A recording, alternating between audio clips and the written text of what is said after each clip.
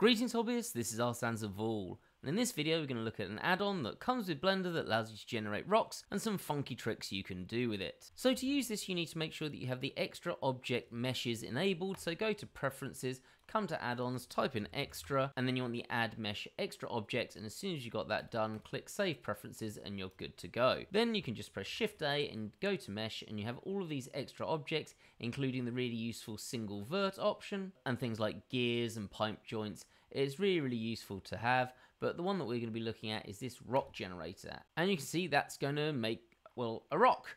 And we've got some different things that we can look at. Now, let's go through these. And actually, I'm going to start from the bottom and then talk through them going up, looking at some different bits. We're not going to talk about all of them, but we'll look at a few. And the most important one here is you've got this preset, and you've got it automatically starting as a default rock. Now, you have got some other options here. So you've got, for example, a river rock, which is going to be a lot smoother. You've got things like an asteroid, which is kind of cool. It looks like it's had things impacting in it. It's much more angular and sort of has these concave parts to it. You've got ice, which, well, looks like a chunk of ice. It looks actually quite similar to the river rock, but with a few more angles to it. I don't think that they're that different, to be perfectly honest, but either way, they're quite nice to be able to play around with. And then finally, you've got sandstone, which I really love because it will looks like sandstone that's been in sort of a desert condition. You've had all this wind hitting it, slowly eroding it away. I will say, when you start fiddling with some of these, it actually looks quite like a slate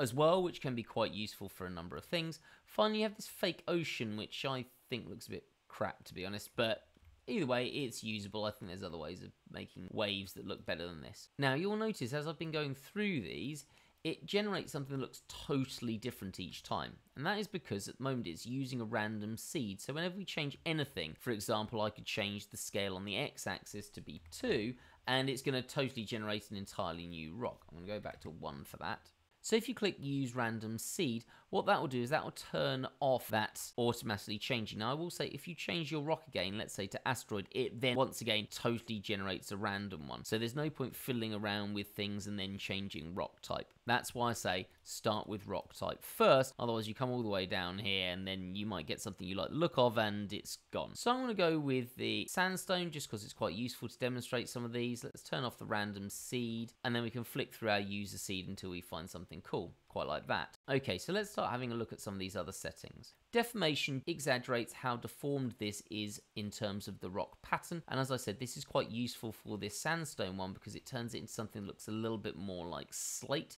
especially if you then scale it on the z-axis, something like that. So that's quite nice.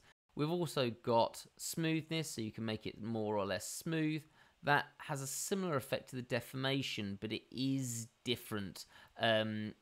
It basically gives a slightly different smoothing to it, while that can still be quite exaggerated. So that's quite useful to be able to play around with. And you've got this smoothing factor there. The smoothing iteration is how many times that's applied, so you can basically play around with both of these. Let's bring that deformation down because it's a bit much. And I would recommend that for things like the sandstone, you have that on at least once. Otherwise, it's not going to give this really smooth sandstone-like texture. But again, if you wanted it something like slate, you might take that down a bit. Then you've got your level of detail. Effectively, this is how subdivided it is. And you'll notice, if I come over to the side here and toggle my stack, you'll notice you've got all of these different things going on. And you've got a subsurf, in fact 2 subsurf modifiers at the top. So that's what's affecting these, or that's what I believe these are affecting. And then you've got the roughness, which again you can use to exaggerate either way. I generally have that quite low down. The other things that are worth looking at is you can change your scaling on a different side. So for example, you could say you want it to be longer on the Y, so I could put that to 3 and now it's going to be exaggerated on the Y. So you can change the shape of it. Oh, just hit off that. Let's come back into it. The other thing that's quite useful is if you come back into this, you'll notice that it's generally kept the same settings, though it does seem to automatically put on the random seed again. The final one that's really useful about this is you can set the number of rocks that it creates. So you can really quickly be like, I want 10 rocks. And that's going to be important for a later video that we're going to be doing this week, and that's kind of why I wanted to have this introduction to the rock tool, just so I can have it as a separate video. It seems to make it easier for people to search up and find. I normally fiddle around with that. You often get one that's gone a bit weird, so I'll just delete that, and you've got all these different rocks that you've created. And this is really useful if you're going to bring in a lot of rocks and you're going to do something like the asteroid field. Notice that it keeps the number 10. So if you're ever finding that it's going a bit slow, this will be why. So I could quickly come in here and click asteroid, and it will turn them all into asteroids. And you can change all these settings and it will do it to all of them. I'd recommend that you put this on 1, fiddle around with the 1, and then change that number up. Otherwise, it's going to be slow on every single thing that you do here. Just going to go back to my default, turn off the random seed, and let's have a fiddle around with this. See how angular we want it. Do note that this looks a little bit rubbish at this point. That's just because it automatically smooths this. Don't worry about that, we'll fix that in a second. And then let's fiddle around with this random seed until we get something that we like the look of. Doesn't really make too much of a difference for what we're going to do in a second. That'll probably do for now. Let's go. I think I actually liked one of these earlier ones. That one's quite nice. And we can play with how rough this is or how smooth it is.